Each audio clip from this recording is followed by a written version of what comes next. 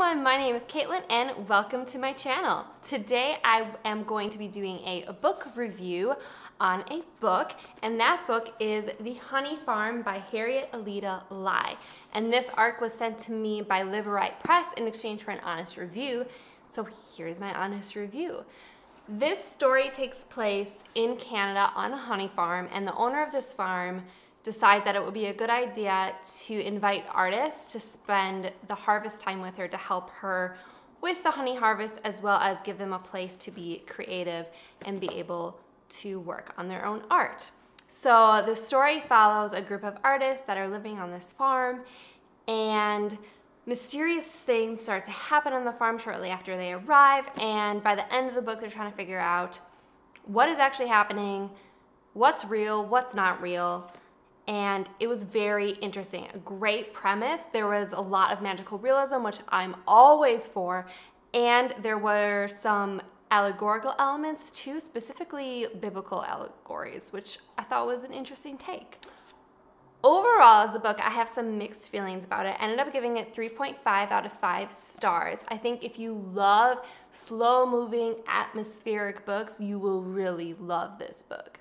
I was totally sucked into the setting, and I thought Alida's writing was rich and lyrical, and it totally sucked me into the world and really kept me there the entire time. I was also super immersed into the mystery of this book and the magical realism elements. Like I said earlier, I just love magical realism and I'm always here for it.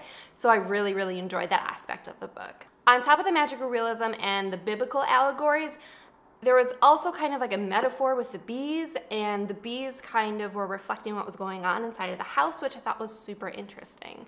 Sometimes it was a little over the top, like a little too obvious, like, oh yeah, that's a metaphor. But overall, I thought it was pretty well done. Another thing I rather enjoyed about this book were the characters in this book. I thought they were really realistic. The main character we follow, I connected with a lot. She was flawed, and you didn't know if you could trust her all the time, which I always love those kind of characters. But overall, I related to her too.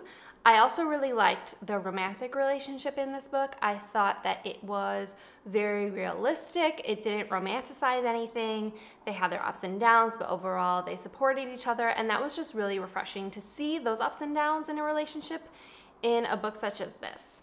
My main criticism with this book was the ending.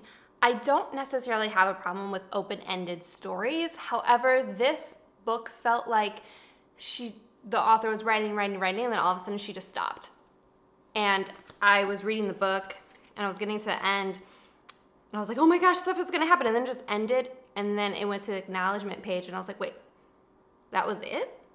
So I don't know if that's being fixed in the final copy. I would think that it wouldn't be, because it's kind of a big global issue in a book, but the setting kind of left me hanging and didn't give me the resolution that I wanted. Overall, all this being said, I think this is a super promising debut novel, and I'm really looking forward to reading Harriet's books in the future. I think she's super promising. This book comes out on May 29th, so definitely pick it up if you're interested in magical realism, if you're interested in like kind of slow burning mystery. As always, if you've read this book, if you have an arc about it and you want to talk about it, let me know. If we fast forward in time and it's June and you just read the book and you want to talk about it, come back here and we'll talk about it. But other than that, I hope you guys are having a wonderful day. Bye.